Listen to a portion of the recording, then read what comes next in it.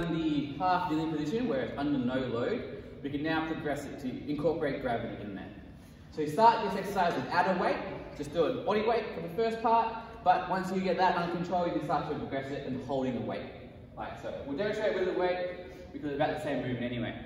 From here, lying down, you're going to bring this arm up to a 45-degree angle, nice and controlled, and then at the top, really trying to feel that lower trap work again. So the armpit facing forward idea.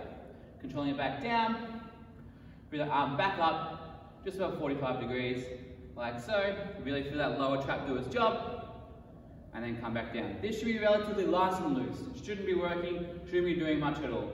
Should just be sitting there. The lower trap doing the work here.